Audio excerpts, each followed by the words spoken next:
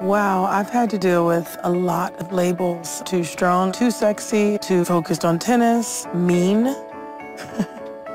Too strong, what does that mean? I don't know. It just means that I'm stronger than you. Getting past those labels for me, pretty much really easy because I define myself. It always motivates me to be the best that I can be and to just go out there and do nothing less than to win. I think I get my confidence from the way I was raised. My mom, she was really, really confident, and she always taught me to be a very confident individual.